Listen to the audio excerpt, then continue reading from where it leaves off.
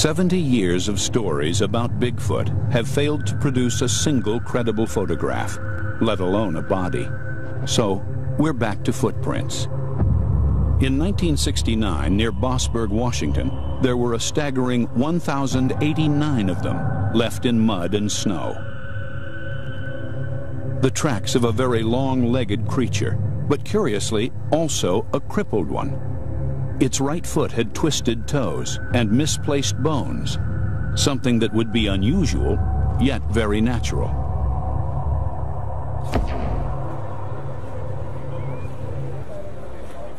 At Washington State University, the prints have been studied by primate anatomist and Bigfoot author Dr. Grover Krantz.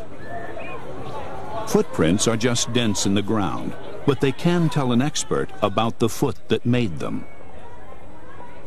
From the position of these bulges, I was able to deduce the position of some of the key bones in the center of the foot, and then reconstruct all the bones of the foot, and found most interesting that the center of weight of the ankle was substantially forward of where it is in a human foot.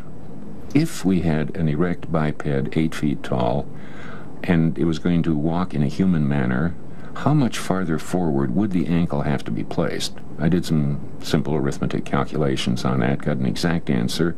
Then I went back and measured my reconstruction. It was exactly correct. That was enough for me to be absolutely sure that those feet were made by a living creature. Is there no way these could be hoaxed? If the Bossburg tracks of the crippled individual were made by a hoaxer, there are several considerations. One is that he had to know human anatomy with great detail. He had to be able to devise distortions of the anatomy, and he had to calculate exactly how an enlarged individual would have to be constructed in order to walk properly. That requires an elaboration of thought and knowledge that I don't think anybody in the world has.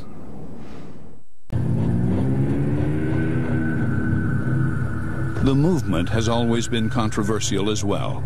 Grover Krantz thinks that the gait of the creature is definitely inhuman. The Patterson subject walks with the body leaning forward and the knees largely bent, so that when it takes a step, it supports the leg with a bent knee and keeps 2 feet on the ground for an unusual length of time. It also lifts the foot very high behind each step, like so. In addition to all those things, it also swings the arms, which is very difficult to imitate, like this. Well, this is something I can do for a few steps very poorly, but the Patterson subject did it for over 300 feet. I doubt that any human being could be trained to do that.